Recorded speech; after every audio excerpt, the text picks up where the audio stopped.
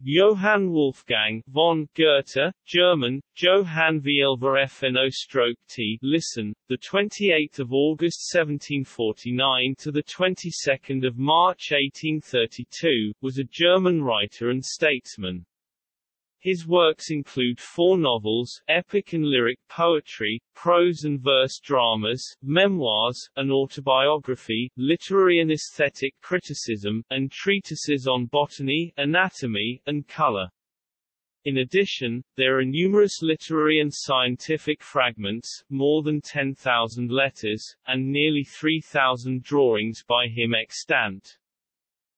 A literary celebrity by the age of 25, Goethe was ennobled by the Duke of Saxe-Weimar, Karl August, in 1782 after taking up residence there in November 1775 following the success of his first novel, The Sorrows of Young Werther, 1774. He was an early participant in the Sturm und Drang literary movement.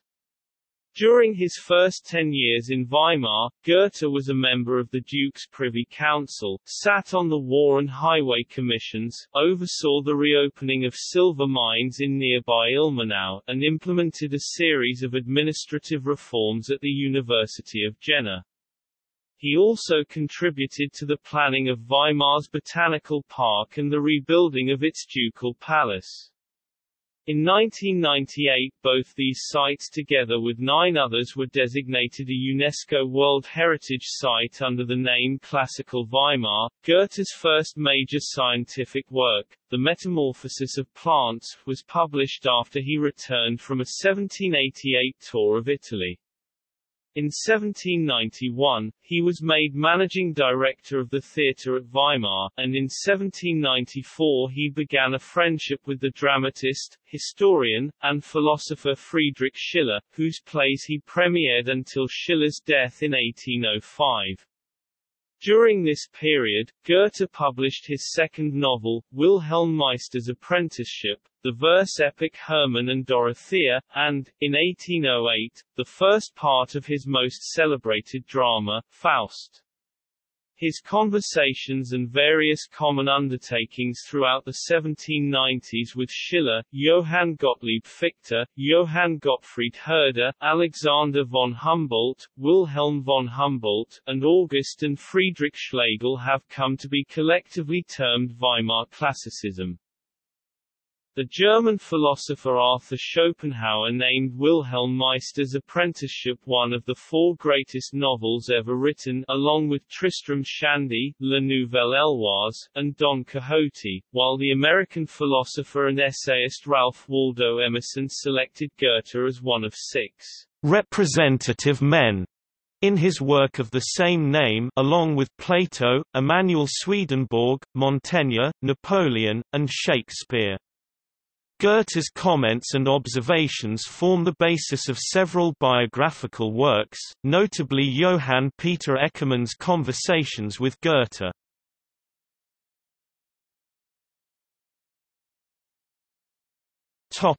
Life.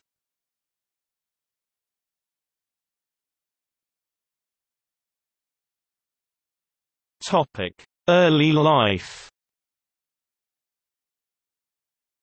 Goethe's father, Johann Caspar Goethe, lived with his family in a large house in Frankfurt, then an imperial free city of the Holy Roman Empire.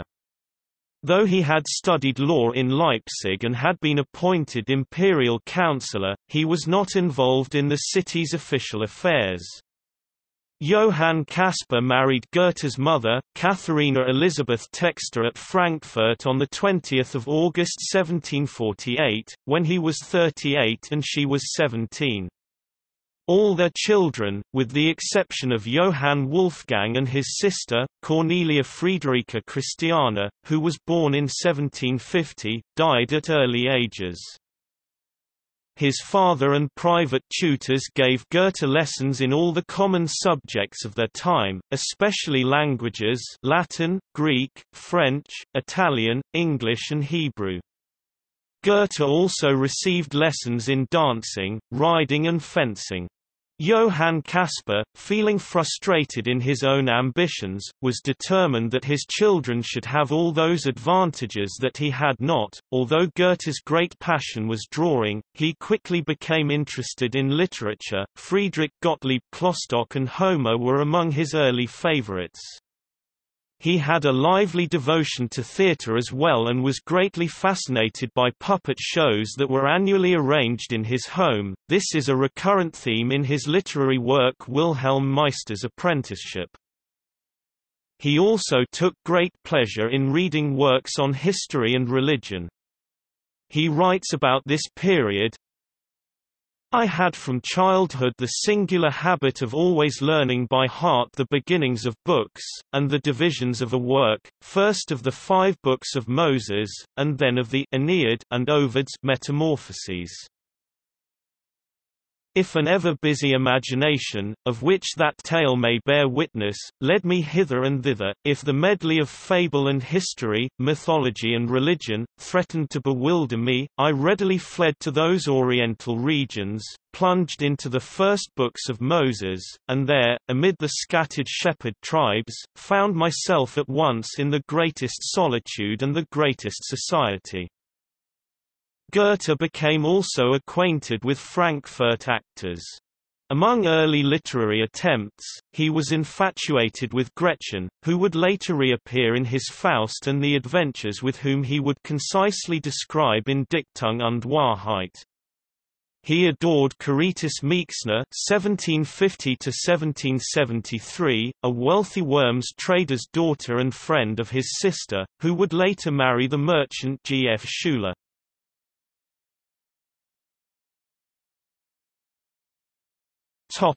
Legal career. Goethe studied law at Leipzig University from 1765 to 1768. He detested learning age-old judicial rules by heart, preferring instead to attend the poetry lessons of Christian Furchtgegert Gellert. In Leipzig, Goethe fell in love with Anna Katharina Schonkoff and wrote cheerful verses about her in the Rococo genre. In 1770, he anonymously released Annette, his first collection of poems. His uncritical admiration for many contemporary poets vanished as he became interested in Gotthold Ephraim Lessing and Christoph Martin Wieland. Already at this time, Goethe wrote a good deal, but he threw away nearly all of these works, except for the comedy Die Mitcheldigen. The restaurant Auerbach's Keller and its legend of Faust's 1525 barrel ride impressed him so much that Auerbach's Keller became the only real place in his closet drama Faust Part 1.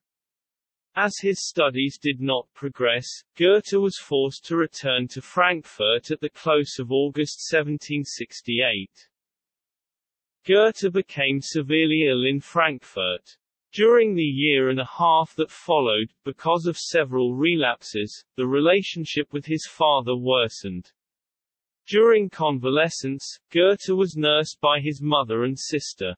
In April 1770, Goethe left Frankfurt in order to finish his studies at the University of Strasbourg. In Alsace, Goethe blossomed. No other landscape has he described as affectionately as the warm, wide Rhine area. In Strasbourg, Goethe met Johann Gottfried Herder.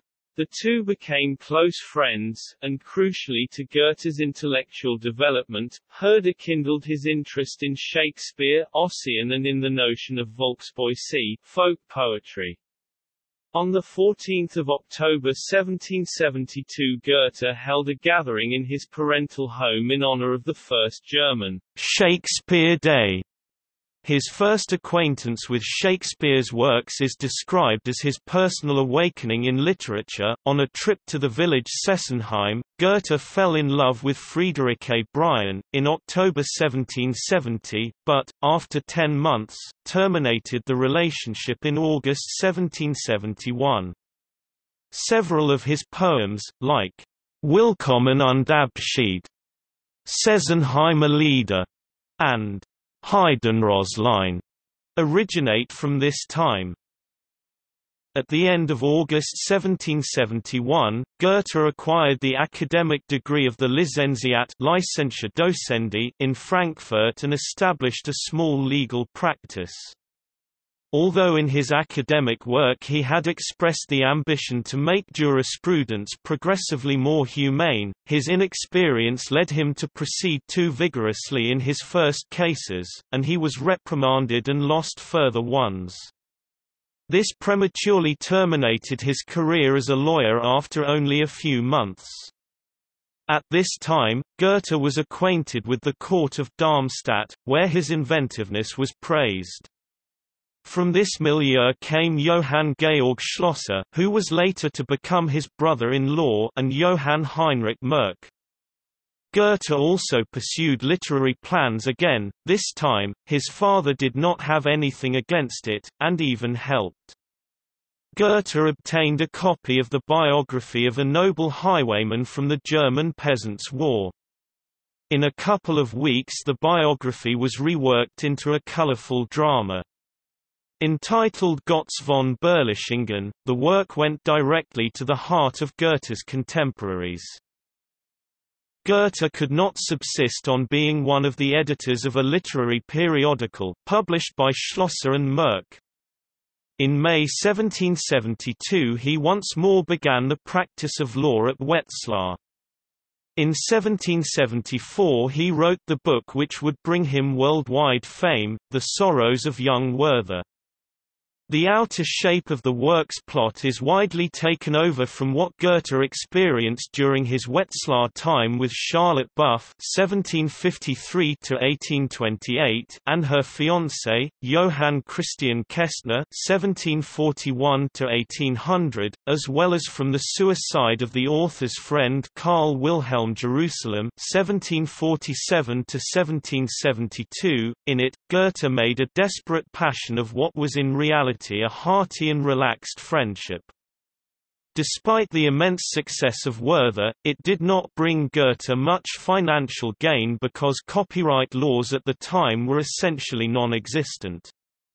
In later years Goethe would bypass this problem by periodically authorizing new, revised editions of his complete works.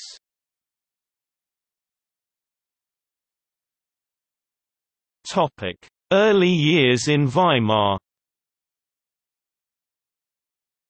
In 1775, Goethe was invited, on the strength of his fame as the author of The Sorrows of Young Werther, to the court of Karl August, Duke of Saxe-Weimar-Eisenach, who would become Grand Duke in 1815. The Duke at the time was 18 years of age, to Goethe's 26. Goethe thus went to live in Weimar, where he remained for the rest of his life and where, over the course of many years, he held a succession of offices, becoming the Duke's friend and chief advisor. In 1776, Goethe formed a close relationship to Charlotte von Stein, an older, married woman. The intimate bond with von Stein lasted for 10 years, after which Goethe abruptly left for Italy without giving his companion any notice. She was emotionally distraught at the time, but they were eventually reconciled. Goethe, aside from official duties, was also a friend and confidant to the Duke, and participated fully in the activities of the court. For Goethe, his first 10 years at Weimar could well be described as a garnering of a degree and range of experience which perhaps could be achieved in no other way. In 1779, Goethe took on the War Commission of the Grand Duchy of Saxe-Weimar, in addition to the Mines and Highways Commissions. In 1782, when the Chancellor of the Duchy's Exchequer left his office, Goethe agreed to act in his place for 2.5 years. This post virtually made him Prime Minister and the principal representative of the Duchy. Goethe was ennobled in 1782, this being indicated by the von in his name. As head of the Saxe-Weimar War Commission, Goethe participated in the recruitment of mercenaries into the Prussian and British military during the American Revolution. The author W. Daniel Wilson claims that Goethe engaged in negotiating the forced sale of vagabonds, criminals, and political dissidents as part of these activities.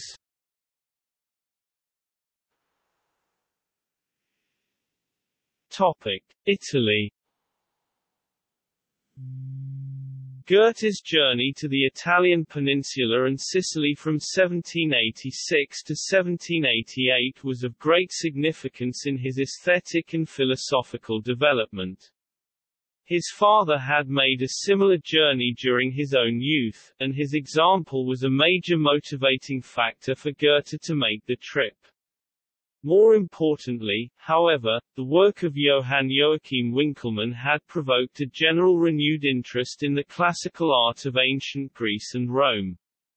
Thus Goethe's journey had something of the nature of a pilgrimage to it.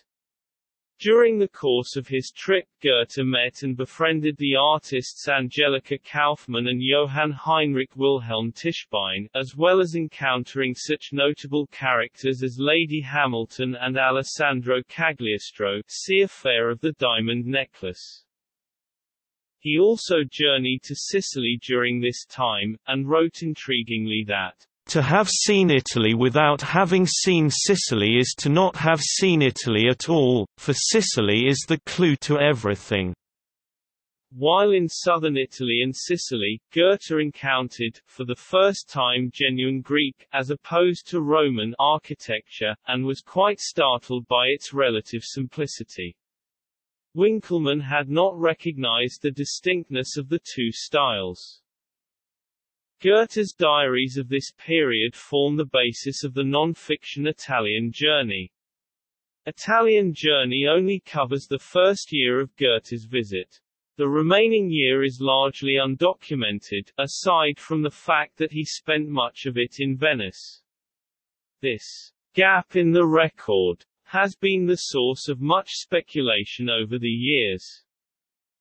In the decades which immediately followed its publication in 1816, Italian Journey inspired countless German youths to follow Goethe's example. This is pictured, somewhat satirically, in George Eliot's Middlemarch.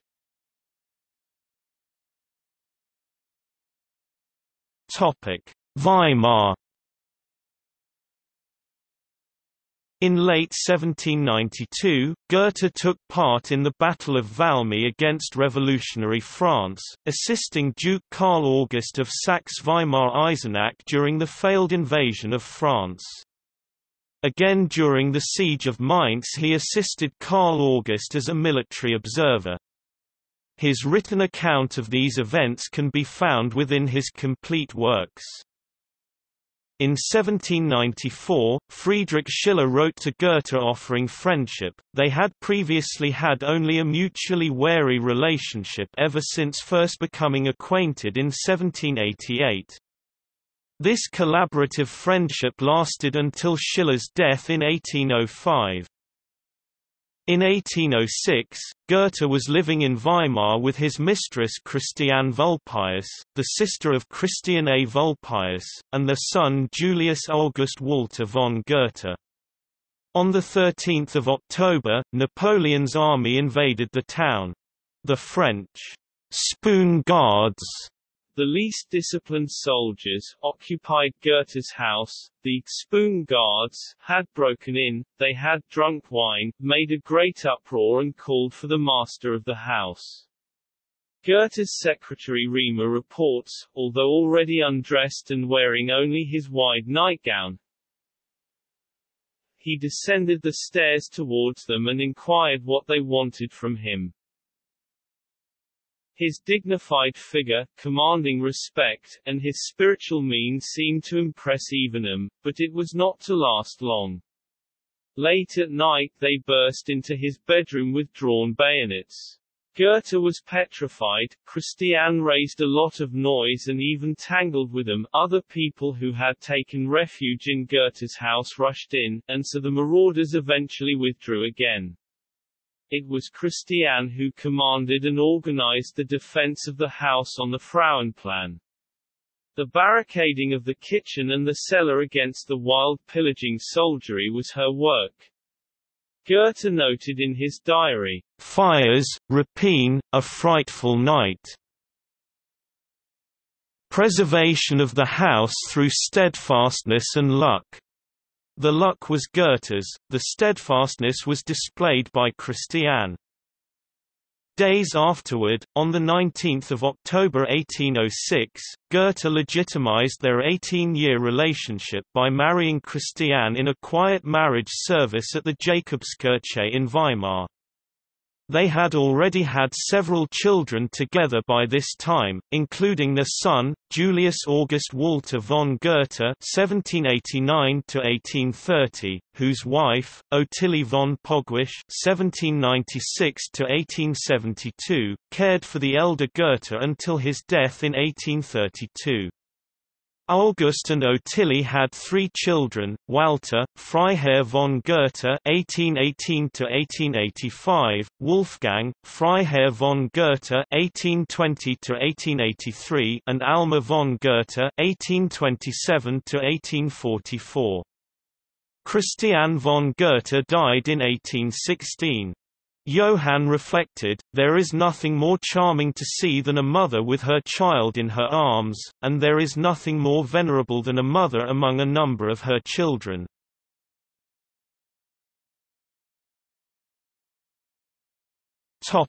Later life.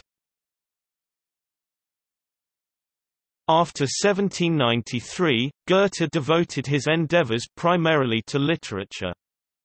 By 1820, Goethe was on amiable terms with Caspar Maria von Sternberg.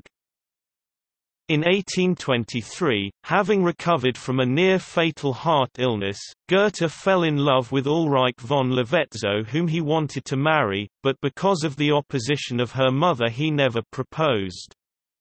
Their last meeting in Carlsbad on 5 September 1823 inspired him to the famous Marienbad elegy, which he considered one of his finest works. During that time he also developed a deep emotional bond with the Polish pianist Maria Agata Szymanowska. In 1821, Goethe's friend Carl Friedrich Zelter introduced him to the 12-year-old Felix Mendelssohn. Goethe, now in his 70s, was greatly impressed by the child, leading to perhaps the earliest confirmed comparison with Mozart in the following conversation between Goethe and Zelter. Musical prodigies are probably no longer so rare, but what this little man can do in extemporizing and playing at sight borders the miraculous, and I could not have believed it possible at so early an age. And yet you heard Mozart in his 7th year at Frankfurt? Said Zelter. Yes, answered Goethe. But what your pupil already accomplishes, bears the same relation to the Mozart of that time that the cultivated talk of a grown-up person bears to the prattle of a child. Mendelssohn was invited to meet Goethe on several later occasions, and set a number of Goethe's poems to music. His other compositions inspired by Goethe include the overture Calm Sea and Prosperous Voyage Opus 27, 1828, and the Cantata die erste Walpurgisnacht, the First Walpurgis Night, Op. 60, 1832.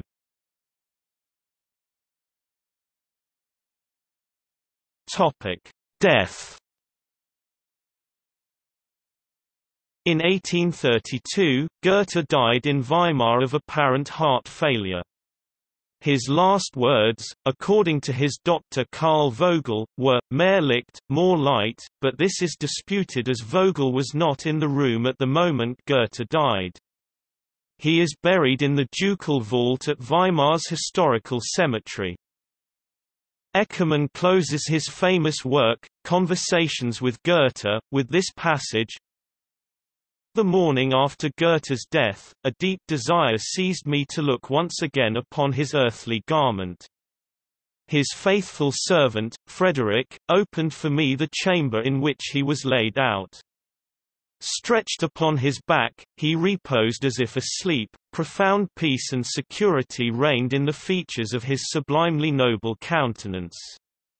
The mighty brow seemed yet to harbor thoughts. I wished for a lock of his hair, but reverence prevented me from cutting it off. The body lay naked, only wrapped in a white sheet. Large pieces of ice had been placed near it, to keep it fresh as long as possible. Frederick drew aside the sheet, and I was astonished at the divine magnificence of the limbs. The breast was powerful, broad, and arched, the arms and thighs were elegant, and of the most perfect shape. Nowhere, on the whole body, was there a trace of either fat or of leanness and decay. A perfect man lay in great beauty before me, and the rapture the sight caused me made me forget for a moment that the immortal spirit had left such an abode. I laid my hand on his heart, there was a deep silence, and I turned away to give free vent to my suppressed tears. The first production of Richard Wagner's opera Lohengrin took place in Weimar in 1850. The conductor was Franz Liszt, who chose the date 28 August in honor of Goethe, who was born on 28 August 1749.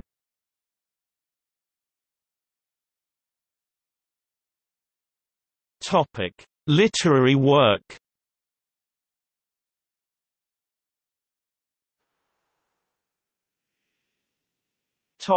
Overview. The most important of Goethe's works produced before he went to Weimar were Götz von Berlichingen (1773), a tragedy that was the first work to bring him recognition, and the novel The Sorrows of Young Werther, German, Die Leiden des jungen Werthers (1774), which gained him enormous fame as a writer in the Sturm und Drang period, which marked the early phase of Romanticism. Indeed, Werther is often considered to be the spark which ignited the movement, and can arguably be called the world's first bestseller. During the years at Weimar before he met Schiller, he began Wilhelm Meister's apprenticeship, wrote the dramas Iphigenie auf Taurus, Iphigenia in Taurus, Egmont, Torquato Tasso, and the fable Reineke Fuchs. To the period of his friendship with Schiller belong the conception of Wilhelm Meister's journeyman years, the continuation of Wilhelm Meister's apprenticeship, the idyll of Hermann and Dorothea, the Roman elegies, and the verse drama The Natural Daughter. In the last period, between Schiller's death, in 1805, and his own, appeared Faust Part I, Elective Affinities, the West-Eastern Diwan, a collection of poems in the Persian style, influenced by the work of Hafiz, his autobiographical Aus meinem Leben, Dichtung und Wahrheit, From My Life, Poetry and Truth, which covers his early life and ends with his departure for Weimar, his Italian journey, and a series of treatises on art. His writings were immediately influential in literary and artistic circles. Goethe was fascinated by Kalidasa's Abhinanasakuntalam, which was one of the first works of Sanskrit literature that became known in Europe, after being translated from English to German.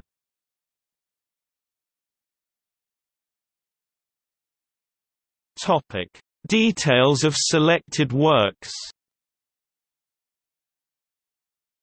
The short epistolary novel, Die Leiden des jungen Werthers, or The Sorrows of Young Werther, published in 1774, recounts an unhappy romantic infatuation that ends in suicide. Goethe admitted that he shot his hero to save himself, a reference to Goethe's own near-suicidal obsession with a young woman during this period, an obsession he quelled through the writing process.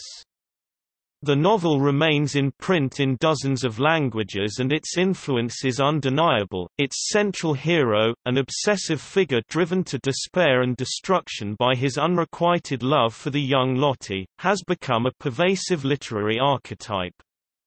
The fact that Werther ends with the protagonist's suicide and funeral, a funeral which no clergyman attended, made the book deeply controversial upon its anonymous publication, for on the face of it, it appeared to condone and glorify suicide. Suicide is considered sinful by Christian doctrine. Suicides were denied Christian burial, with the bodies often mistreated and dishonored in various ways. In corollary, the deceased's property and possessions were often confiscated by the Church. However, Goethe explained his use of Werther in his autobiography. He said he turned reality into poetry, but his friends thought poetry should be turned into reality and the poem imitated. He was against this reading of poetry. Epistolary novels were common during this time, letter writing being a primary mode of communication. What set Goethe's book apart from other such novels was its expression of unbridled longing for a joy beyond possibility, its sense of defiant rebellion against authority, and of principal importance, its total subjectivity, qualities that trailblazed the Romantic movement. The next work, his epic closet drama Faust, was completed in stages. The first part was published in 1808 and created a sensation. Goethe finished Faust Part II in the year of his death, and the work was published posthumously. Goethe's original draft of a Faust play, which probably dates from 1773 to 74, and is now known as the Urfaust, was also published after his death. The first operatic version of Goethe's Faust, by Louis Spohr, appeared in 1814. The work subsequently inspired operas and oratorios by Schumann, Berlioz, Gounod, Boito, Busoni, and Schnittke, as well as symphonic works by Liszt, Wagner, and Mahler. Faust became the yore myth of many figures in the 19th century. Later, a facet of its plot, i.e., of selling one's soul to the devil for power over the physical world, took on increasing literary importance and became a view of the victory of technology and of industrialism, along with its dubious human expenses. In 1919, the world premiere complete production of Faust was staged at the Goetheanum. Goethe's poetic work served as a model for an entire movement in German poetry termed Innerlichkeit, introversion, and represented by, for example, Heine. Goethe's words inspired a number of compositions by, among others, Mozart, Beethoven, who idolized Goethe, Schubert, Berlioz and Wolff. Perhaps the single most influential piece is Mignon's Song, which opens with one of the most famous lines in German poetry, an allusion to Italy. Kennst du das Land, wo die Zitronen blühen? Do you know the land where the lemon trees bloom? He is also widely quoted. Epigrams such as, "Against criticism a man can neither protest nor defend himself, he must act in spite of it, and then it will gradually yield to him.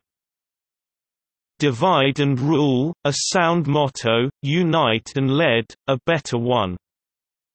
And enjoy when you can, and endure when you must," are still in usage or are often paraphrased. Lines from Faust, such as, "Das also war des Pudels Kern. Das ist der Weisheit letzter Schluss," or "Grau ist all theory," have entered everyday German usage. Some well-known quotations are often incorrectly attributed to Goethe. These include Hippocrates' "Art is long, life is short," which is echoed in Goethe's Faust and Wilhelm Meister's Apprenticeship.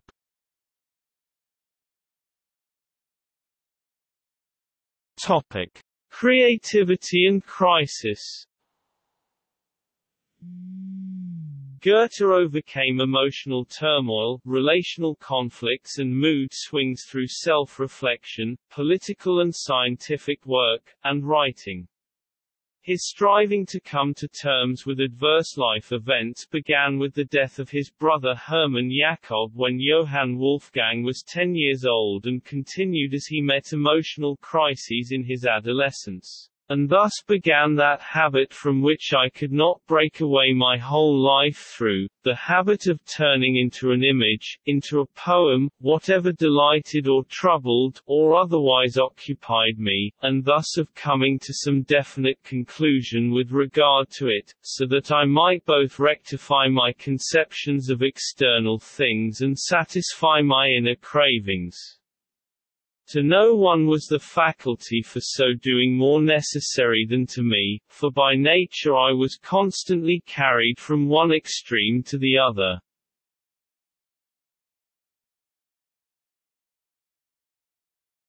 Topic: Scientific work. As to what I have done as a poet, I take no pride in it, but that in my century I am the only person who knows the truth in the difficult science of colors. Of that, I say, I am not a little proud, and here I have a consciousness of a superiority to many. Although his literary work has attracted the greatest amount of interest, Goethe was also keenly involved in studies of natural science. He wrote several works on morphology, and color theory. Goethe also had the largest private collection of minerals in all of Europe. By the time of his death, in order to gain a comprehensive view in geology, he had collected 17,800 rock samples. His focus on morphology and what was later called homology influenced 19th-century naturalists, although his ideas of transformation were about the continuous metamorphosis of living things and did not relate to contemporary ideas of transformisme or transmutation of species. Homology, or as Étienne Geoffroy Saint-Hilaire called it, analogy, was used by Charles Darwin as strong evidence of common descent and of laws of variation. Goethe's studies, notably with an elephant's skull lent to him by Samuel Thomas von Soemmering, led him to independently discover the human intermaxillary bone, also known as Goethe's bone, in 1784, which Brussonet (1779) and Veit d'Azyr (1780) had, using different methods, identified several years earlier. While not the only one in his time to question the prevailing view that this bone did not exist in humans, Goethe, who believed ancient anatomists had known about this bone, was the first to prove its existence in all mammals. The elephant's skull that led Goethe to this discovery, and was subsequently named the Goethe elephant, still exists and is displayed in the Otteneum in Kassel, Germany. During his Italian journey, Goethe formulated a theory of plant metamorphosis in which the archetypal form of the plant is to be found in the leaf. He writes, "From top to bottom a plant is all leaf, united so inseparably with the future bud that one cannot be imagined without the other." In 1790, he published his Metamorphosis of Plants. As one of the many precursors in the history of evolutionary thought, Goethe wrote in Story of My Botanical Studies 1831, "The ever-changing display of plant forms, which I have followed for so many years, awakens increasingly within me the notion, the plant forms which surround us were not all created at some given point in time and then locked into the given form, they have been given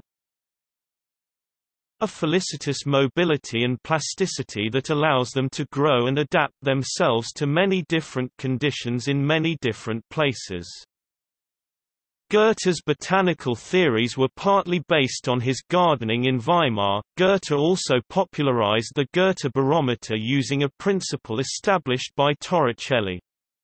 According to Hegel, Goethe has occupied himself a good deal with meteorology, barometer readings interested him particularly. What he says is important, the main thing is that he gives a comparative table of barometric readings during the whole month of December 1822, at Weimar, Jena, London, Boston, Vienna, Topol. He claims to deduce from it that the barometric level varies in the same proportion not only in each zone but that it has the same variation, too, at different altitudes above sea level. In 1810, Goethe published his theory of colors, which he considered his most important work. In it, he contentiously characterized color as arising from the dynamic interplay of light and darkness through the mediation of a turbid medium. In 1816, Schopenhauer went on to develop his own theory on vision and colors based on the observations supplied in Goethe's book. After being translated into English by Charles Eastlake in 1840, his theory became widely adopted by the art world, most notably J. M. W. Turner. Goethe's work also inspired the philosopher Ludwig Wittgenstein to write his remarks on color. Goethe was vehemently opposed to Newton's analytic treatment of color, engaging instead in compiling a comprehensive rational description of a wide variety of color phenomena. Although the accuracy of Goethe's observations does not admit a great deal of criticism, his aesthetic approach did not lend itself to the demands of analytic and mathematical analysis used ubiquitously in modern science. Goethe was, however, the first to systematically study the physiological effects of color, and his observations on the effect of opposed colors led him to a symmetric arrangement of his color wheel, for the colors diametrically opposed to each other are those which reciprocally evoke each other in the eye. Goethe, Theory of Colors, 1810. In this, he anticipated Ewald Hering's opponent color theory 1872. Goethe outlines his method in the essay The Experiment as Mediator Between Subject and Object 1772. In the Kirschner edition of Goethe's works, the science editor, Rudolf Steiner, presents Goethe's approach to science as phenomenological. Steiner elaborated on that in the books The Theory of Knowledge Implicit in Goethe's World Conception and Goethe's World View, in which he characterizes intuition as the instrument by which one grasps Goethe's biological archetype—the typus. Novalis, himself a geologist and mining engineer, expressed the opinion that Goethe was the first physicist of his time and epoch-making in the history of physics, writing that Goethe's studies of light, of the metamorphosis of plants and of insects were indications and proofs that the perfect educational lecture belongs in the artist's sphere of work, and that Goethe would be surpassed, but only in the way in which the ancients can be surpassed, in inner content and force, in variety and depth. As an artist actually not, or only very little, for his rightness and intensity are perhaps already more exemplary than it would seem.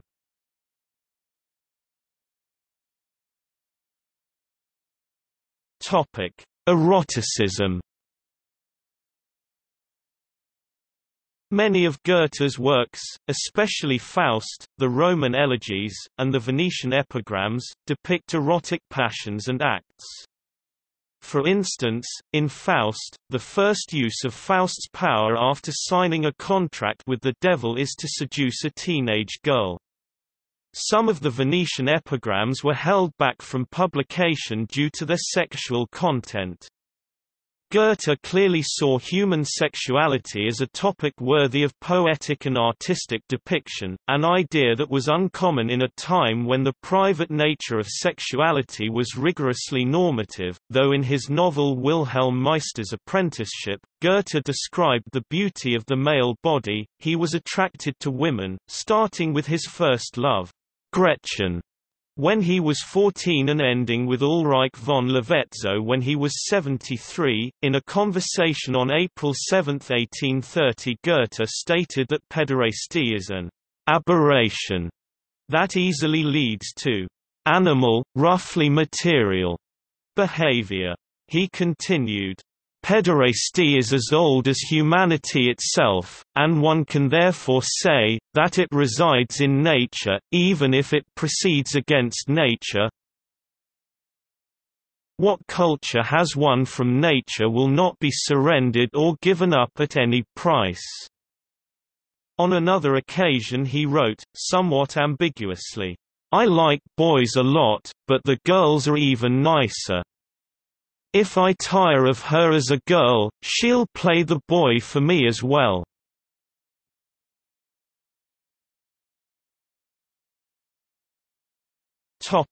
Religion and politics.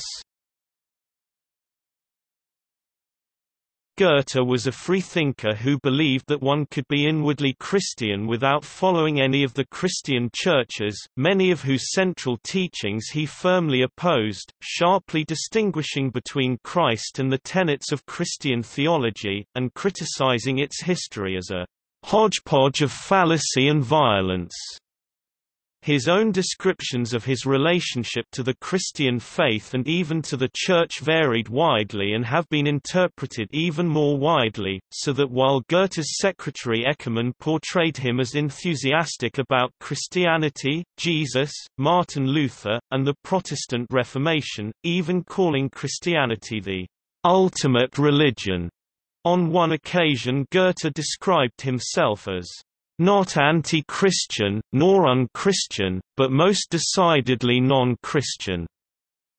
And in his Venetian epigram 66, Goethe listed the symbol of the cross among the 4 things that he most disliked. According to Nietzsche, Goethe had a kind of almost joyous and trusting fatalism that has faith that only in the totality everything redeems itself and appears good and justified. Born into a Lutheran family, Goethe's early faith was shaken by news of such events as the 1755 Lisbon earthquake and the 7 Years' War. He was one of the central figures in a great flowering of a highly influential neo-Spinozism occurred in German philosophy and literature of the late 18th and early 19th centuries. That was the first remarkable Spinoza revival in history. Like Lessing and Herder, in many respects, Goethe was a devoted Spinozist. He was also a pantheist, like some other prominent Spinozists such as Flaubert and Einstein. His later spiritual perspective incorporated elements of pantheism, heavily influenced by Spinoza's thought, humanism, and various elements of Western esotericism, as seen most vividly in Part 2 of Faust. Like Heinrich Heine, Nietzsche, in his writings, frequently mentions Goethe and Spinoza as a pair. In the late 19th century Nietzsche wrote, "4 pairs it was that did not deny themselves to my sacrifice, Epicurus and Montaigne, Goethe and Spinoza, Plato and Rousseau, Pascal and Schopenhauer. With these I must come to terms when I have long wandered alone, they may call me right and wrong, to them will I listen when in the process they call each other right and wrong." And again, "When I speak of Plato, Pascal, Spinoza and Goethe, I know that the blood flows in mine. I am proud, when I tell the truth about them. The family is good enough not to have to poeticize or to conceal." In 1884, Nietzsche restated, "My ancestors Heraclitus, Empedocles, Spinoza, Goethe. Mein Vorfahren Heraklit Empedocles Spinoza Goethe." From Nietzsche's point of view, Goethe was not a German event, but a European one, a magnificent attempt to overcome the 18th century by a return to nature. And he sought help from history, natural science, antiquity, and also Spinoza. A year before his death, in a letter to Sulpice Boisseray, Goethe wrote that he had the feeling that all his life he had been aspiring to qualify as one of the Hypsisterians, an ancient Jewish pagan sect of the Black Sea region who, in his understanding, sought to reverence, as being close to the Godhead, what came to their knowledge of the best and most perfect. Goethe's unorthodox religious beliefs led him to be called the Great Heathen, and provoked distrust among the authorities of his time, who opposed the creation of a Goethe monument on account of his offensive religious creed. August Wilhelm Schlegel considered Goethe a heathen who converted to Islam. Politically, Goethe described himself as a moderate liberal, expressing sympathy for the liberalism of Étienne Dumont. At the time of the French Revolution, he thought the enthusiasm of the students and professors to be a perversion of their energy and remained skeptical of the ability of the masses to govern. Goethe sympathized with the American Revolution and later wrote a poem in which he declared, "America, you're better off than our continent, the old." He did not join in the anti-Napoleonic mood of 1812, and he distrusted the strident nationalism which started to be expressed. The medievalism of the Heidelberg Romantics was also repellent to Goethe's 18th-century ideal of a supranational culture. Goethe was a Freemason, joining the Lodge Amalia in Weimar in 1780, and frequently alluded to Masonic themes of universal brotherhood in his work. Although often requested to write poems arousing nationalist passions, Goethe would always decline. In old age, he explained why this was so to Eckermann: "How could I write songs of hatred when I felt no hate? And, between ourselves, I never hated the French, although I thanked God when we were rid of them. How could I, to whom the only significant things are civilization, culture, and barbarism, hate a nation which is among the most cultivated in the world, and to which I owe a great part of my own culture? In any case, this business of hatred between nations is a curious thing. You will always find it more powerful and barbarous on the lowest levels of civilization. But there exists a level at which it wholly disappears, and where one stands, so to speak, above the nations, and feels the weal or woe of a neighboring people as though it were one's own."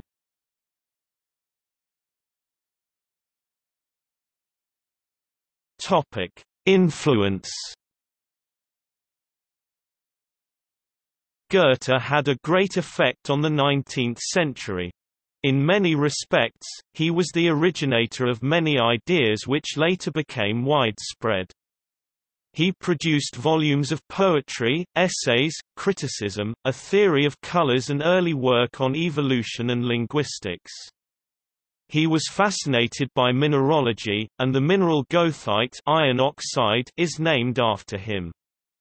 His non-fiction writings, most of which are philosophic and aphoristic in nature, spurred the development of many thinkers, including Georg Wilhelm Friedrich Hegel, Schopenhauer, Søren Kierkegaard, Friedrich Nietzsche, Ernst Cassirer, and Carl Jung. Along with Schiller, he was one of the leading figures of Weimar classicism. Schopenhauer cited Goethe's novel Wilhelm Meister's Apprenticeship as one of the 4 greatest novels ever written, along with Tristram Shandy, La Nouvelle Heloise, and Don Quixote. Goethe embodied many of the contending strands in art over the next century. His work could be lushly emotional, and rigorously formal, brief and epigrammatic, and epic. He would argue that classicism was the means of controlling art, and that romanticism was a sickness, even as he penned poetry rich in memorable images, and rewrote the formal rules of German poetry. His poetry was set to music by almost every major Austrian and German composer from Mozart to Mahler, and his influence would spread to French drama and opera as well. Beethoven declared that a «Faust» symphony would be the greatest thing for art. Liszt and Mahler both created symphonies in whole or in large part inspired by this seminal work, which would give the 19th century one of its most paradigmatic figures, Dr. Faustus. The Faust tragedy, drama, often called Das Drama der Deutschen, the drama of the Germans, written in 2 parts published decades apart, would stand as his most characteristic and famous artistic creation. Followers of the 20th-century esotericist Rudolf Steiner built a theatre named the Goetheanum after him, where festival performances of Faust are still performed. Goethe was also a cultural force. During his first meeting with Napoleon in 1808, the latter famously remarked, "Vous êtes un homme, you are a man." The two discussed politics, the writings of Voltaire, and Goethe's Sorrows of Young Werther, which Napoleon had read 7 times and ranked among his favorites. Goethe came away from the meeting deeply impressed with Napoleon's enlightened intellect and his efforts to build an alternative to the corrupt old regime. Goethe always spoke of Napoleon with the greatest respect, confessing that, "Nothing higher and more pleasing could have happened to me in all my life," than to have met Napoleon in person. Germain de Staël, in De l'Allemagne 1813, presented German classicism and romanticism as a potential source of spiritual authority for Europe, and identified Goethe as a living classic. She praised Goethe as possessing the chief characteristics of the German genius, and uniting all that distinguishes the German mind. Staël's portrayal helped elevate Goethe over his more famous German contemporaries and transformed him into a European cultural hero. Goethe met with her and her partner Benjamin Constant, with whom he shared a mutual admiration. In Victorian England, Goethe exerted a profound influence on George Eliot, whose partner George Henry Lewes wrote a life of Goethe. Eliot presented Goethe as eminently the man who helps us to rise to a lofty point of observation, and praised his large tolerance, which quietly follows the stream of fact and of life, without passing moral judgments. Matthew Arnold found in Goethe the physician of the Iron Age, and the clearest, the largest, the most helpful thinker of modern times, with a large, liberal view of life. It was to a considerable degree due to Goethe's reputation that the city of Weimar was chosen in 1919 as the venue for the National Assembly, convened to draft a new constitution for what would become known as Germany's Weimar Republic. Goethe became a key reference for Thomas Mann in his speeches and essays defending the Republic. He emphasized Goethe's cultural and self-developing individualism, humanism, and cosmopolitanism. The Federal Republic of Germany's cultural institution, the Goethe Institute, is named after him, and promotes the study of German abroad and fosters knowledge about Germany by providing information on its culture, society and politics. The literary estate of Goethe in the Goethe and Schiller archives was inscribed on UNESCO's Memory of the World Register in 2001 in recognition of its historical significance. Goethe's influence was dramatic because he understood that there was a transition in European sensibilities, an increasing focus on sense, the indescribable, and the emotional. This is not to say that he was emotionalistic or excessive, on the contrary, he lauded personal restraint and felt that excess was a disease. There is nothing worse than imagination without taste. Goethe praised Francis Bacon for his advocacy of science based on experiment and his forceful revolution in thought as one of the greatest strides forward in modern science. However, he was critical of Bacon's inductive method and approach based on pure classification. He said in Scientific Studies, We conceive of the individual animal as a small world, existing for its own sake, by its own means. Every creature is its own reason to be. All its parts have a direct effect on one another, a relationship to one another, thereby constantly renewing the circle of life. Thus we are justified in considering every animal physiologically perfect. Viewed from within, no part of the animal is a useless or arbitrary product of the formative impulse, as so often thought. Externally, some parts may seem useless because the inner coherence of the animal nature has given them this form without regard to outer circumstance. Thus, not the question, what are they for? But rather, where do they come from? Goethe's scientific and aesthetic ideas have much in common with Denis Diderot, whose work he translated and studied. Both Diderot and Goethe exhibited a repugnance towards the mathematical interpretation of nature, both perceived the universe as dynamic and in constant flux, both saw art and science as compatible disciplines linked by common imaginative processes, and both grasped the unconscious impulses underlying mental creation in all forms. Goethe's Naturschauer is in many ways a sequel to Diderot's Interpreteur de la Nature. His views make him, along with Adam Smith, Thomas Jefferson, and Ludwig van Beethoven, a figure in two worlds, on the one hand, devoted to the sense of taste, order, and finely crafted detail, which is the hallmark of the artistic sense of the Age of Reason and the neoclassical period of architecture, on the other, seeking a personal, intuitive, and personalized form of expression and society, firmly supporting the idea of self-regulating and organic systems. George Henry Lewis celebrated Goethe's revolutionary understanding of the organism. Thinkers such as Ralph Waldo Emerson would take up many similar ideas in the 1800s. Goethe's ideas on evolution would frame the question that Darwin and Wallace would approach within the scientific paradigm. The Serbian inventor and electrical engineer Nikola Tesla was heavily influenced by Goethe's Faust, his favorite poem, and had actually memorized the entire text. It was while reciting a certain verse that he was struck with the epiphany that would lead to the idea of the rotating magnetic field and ultimately, alternating current.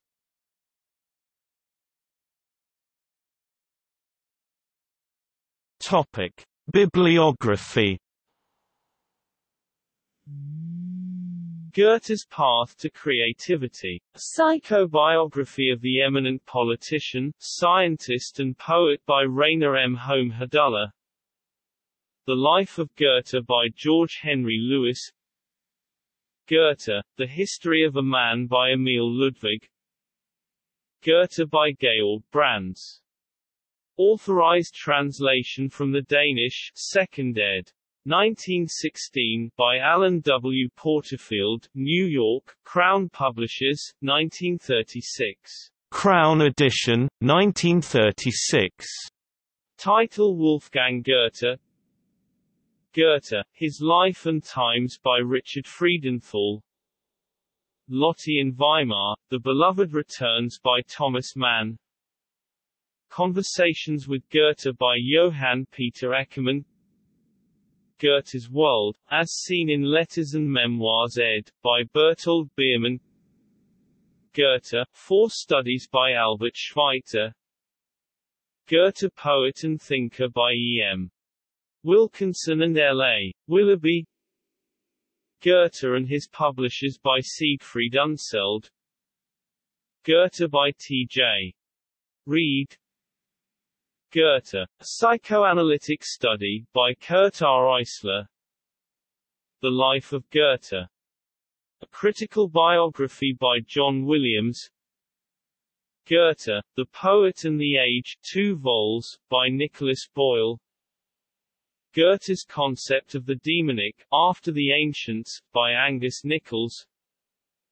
Goethe and Rousseau, Resonances of Their Mind, by Karl Hammer, Jr.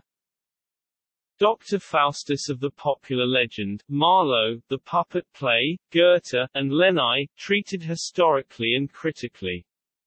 A parallel between Goethe and Schiller, An Historic Outline of German Literature, by Louis Pagel. Goethe and Schiller, Essays on German Literature, by Hjalmar Hjorth Boyesen. Tales for Transformation, trans. Scott Thompson.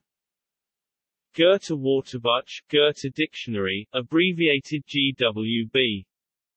Herausgegeben von der Berlin-Brandenburgischen Akademie der Wissenschaften, der Akademie der Wissenschaften in Göttingen und der Heidelberger Akademie der Wissenschaften. Stuttgart. Verlag W. Kohlhammer, ISBN 978-3-17-019121-1. Topic. See also: Young Goethe in Love 2010, Dora Stock, Her Encounters with the 16-Year-Old Goethe, Goethe Basin, Johann Wolfgang von Goethe Gymnasium, W.H. Murray, author of Misattributed Quotation, Until One is Committed. Nature, Tobler essay often misattributed to Goethewords named after him. Goethe Awards, Goethe Prize, Hanseatic Goethe Prize.